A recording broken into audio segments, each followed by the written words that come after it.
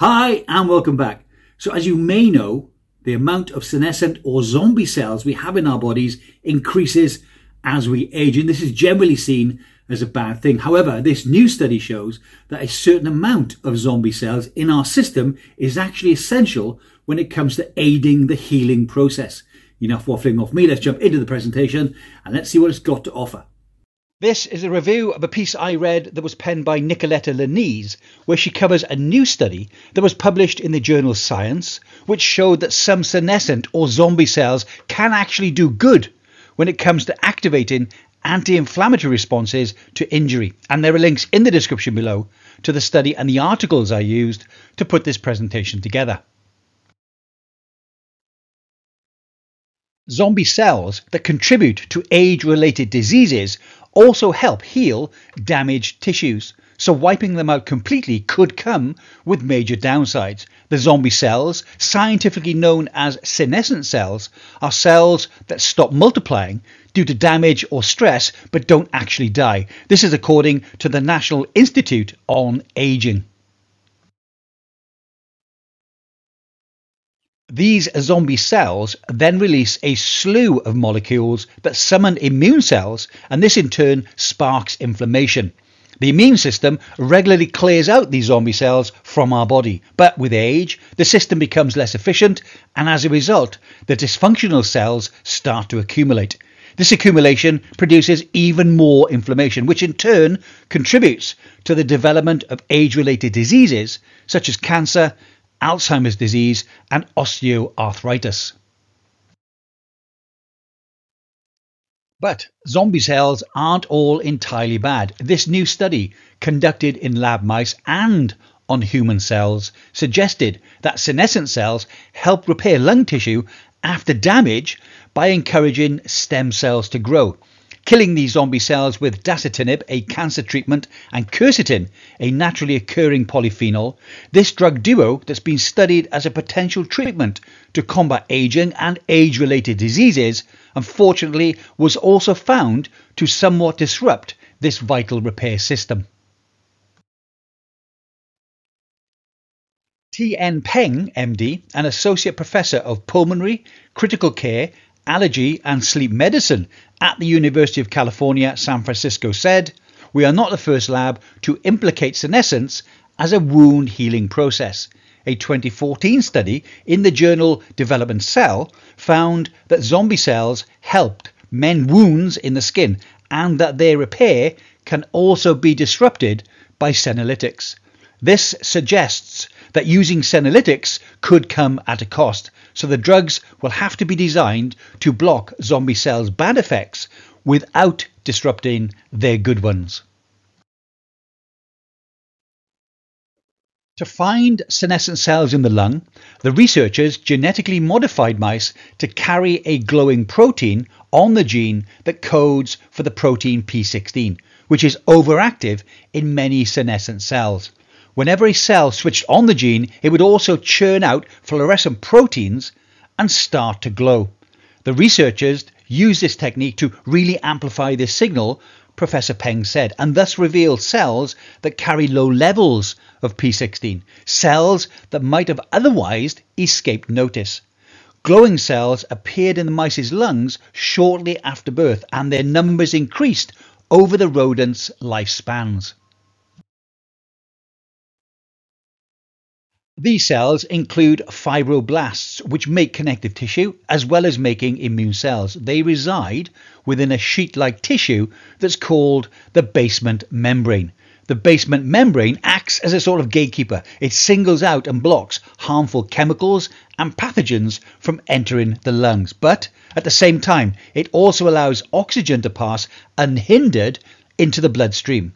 The P16 carrying cells act as guardians of this crucial interface. After an injury, immune cells rush in to repair the damage and release a flurry of signals that call P16 carrying cells into action.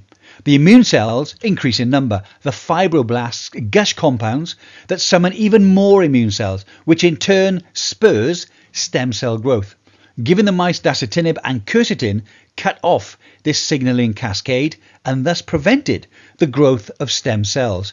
This finding hints that, as seen in mice, drugs like dasatinib and quercetin could also disrupt this healing process in humans. Additionally, P16 carrying cells extracted from donated human lungs also promoted stem cell growth. Danny Raw, MD, PhD and Assistant Professor of Surgery at the Boston University School of Medicine, who was not involved in the study, said, "This combination treatment is currently in multiple clinical trials, and in general, scientists have been on the lookout for signs that Senolytics disrupt healing. The new research suggests that this caution is warranted."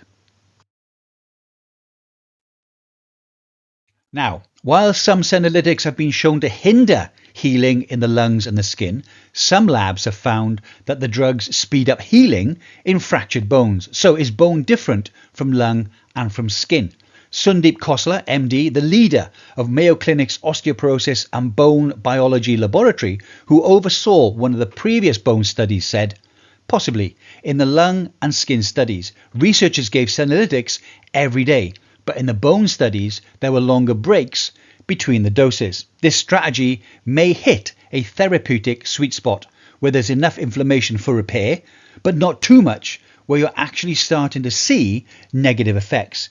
In terms of clinical development of therapeutics, the devil is going to be in the dosing." In an article posted in the US National Library of Medicine, it states that Senolytics are a class of drug that selectively clear senescent cells. The first FDA-approved Senolytics are dasatinib, approved in the USA and in the EU as a leukemia treatment; Quercetin, a plant flavanol, which is now available in supplement form; navitoclax, an experimental anti-cancer drug; and Fisetin, or Fisetin, again a dietary flavonoid available in supplement form. Early pilot trials of Senolytics suggest they decrease senescent cells, they reduce inflammation, and they alleviate frailty in humans. Clinical trials for diabetes, idiopathic pulmonary fibrosis, Alzheimer's disease, COVID-19, osteoarthritis, osteoporosis, eye disease, bone marrow transplants and childhood cancer survivors are either underway or they are just beginning. So the two cancer drugs that I've previously mentioned are not available over the counter. However, Fisetin and Quercetin are the most affordable options from reputable suppliers who third-party test their products, in my humble opinion, come from Renew by Science and Do Not Age. Both companies also offer the 10% discount if you use the code MyNMN at checkout. Of course, there are many other suppliers who offer these two supplements, so feel free to investigate other options. And as an FYI, I'm regularly approached by other supplement companies, some of which at the time when they contact me don't even have a website, asking me to endorse their products. Until now, I haven't found one that I would trust, but if I do, I will certainly let you know. Well, I hope you found that interesting or informative, hopefully both. So it looks as though in the study where Senolytics were administered every day, that's the skin and the lung study, it seemed to prevent or hamper the healing process. But in the bone study where it was administered intermittently, it seemed to assist in the healing process. I currently take Quercetin and Fisetin, 2,400 milligrams a day, but only on the 1st, 2nd and 3rd of each month. I'd be interested to see in the comments below, do you currently take Quercetin and or Fisetin? And if you do, what is your daily dosage, or do you do the intermittent protocol where you take it a certain amount of days per week or per month? I'd be interested to see how you take your Quercetin and Fisetin.